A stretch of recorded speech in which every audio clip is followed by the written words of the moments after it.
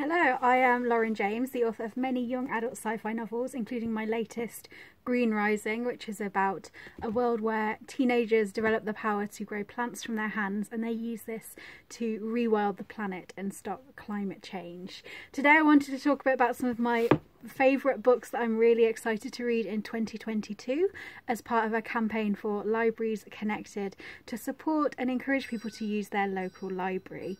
Libraries are free, they're open to everyone, you can request any book you want and they will be able to get it in for you. And one of the most important things that I do with my library is use their app to borrow audiobooks and ebooks, and they have an amazing collection and I go through one a week. I'm always listening to a library audiobook on BorrowBox. But today I'm going to recommend a few physical books.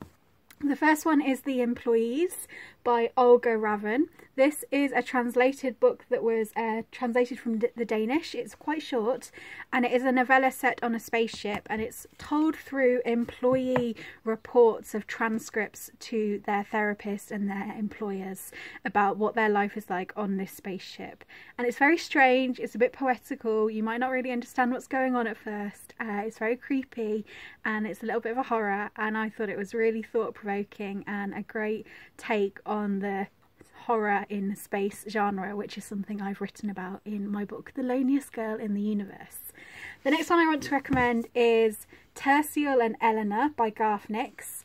I was a huge fan of the Sabriel, Lyriel and Aborson trilogy when I was a kid. I read Lyriel probably upwards of 30 times. I read it every single year, multiple times, and I just wanted to live in that world. So I'm very excited that all these years later we're getting more additions to the series. This is a prequel about the main character Sabriel's parents and how they met, so I'm very excited to dive into that one.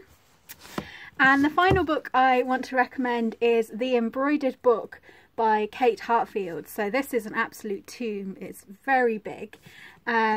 And this is about Marie Antoinette in an alternate universe where there is magic, and she has this special book which allows her to make her wishes come true and uses that to try to secure her political ambitions at court, which doesn't always go well for her, I don't think. So I'm really excited to dive into that one as well.